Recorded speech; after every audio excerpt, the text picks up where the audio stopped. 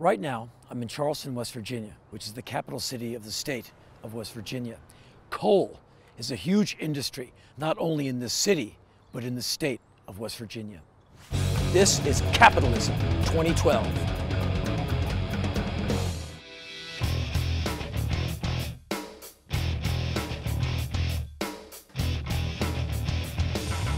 Bill, how much of the nation's coal comes from West Virginia, and where does it get exported to?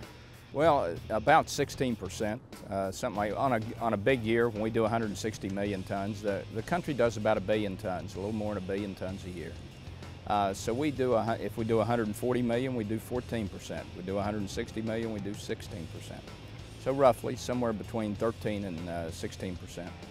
When it leaves West Virginia, where does it go, and how does it get there?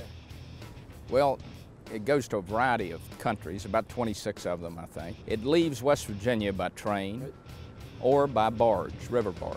From the mine, it's brought by truck to here, and then it's transloaded onto the barges and either goes to New Orleans. Typically, that's where it's going if it's waterborne. If you could describe for me the life and the challenges of a West Virginia coal miner. Well, let me start off by saying they're the finest coal miners in the world.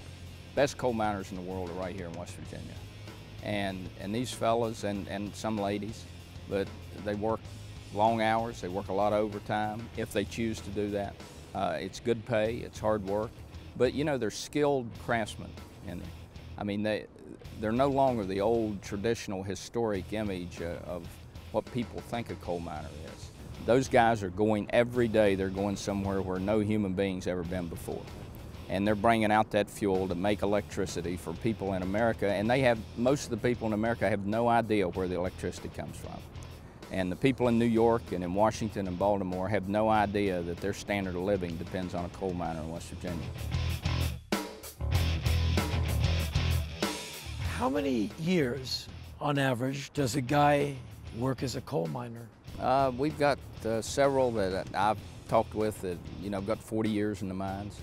And perhaps some that got more than that. Wow. And they're tough. They're tough. They're very, very good because, as I said, it's very difficult work, and it's hard work.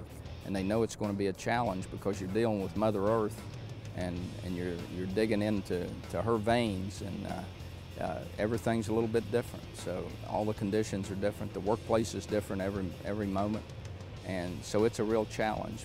How important is the technology and acceptance of clean coal to West Virginia? And when one says clean coal, so that's a term I hear a lot. Right. But no one's ever defined it for me. Well, you know, we were talking the other day about everybody talks about it in some futuristic sense. We've got clean coal today. 90% of the power plants that make electricity in this state are in compliance with all the EPA regulations, with the exception of the greenhouse gas, which is new and which is impossible to comply with because there is no commercial way to sequester carbon. And the public just needs to understand that it's not the power company raising their rates, and it's not the coal miner raising their rates. It's putting all this control technology on that EPA, literally, out of Philadelphia and Washington are causing to happen. Well, thank you very much for all the information. I appreciate it.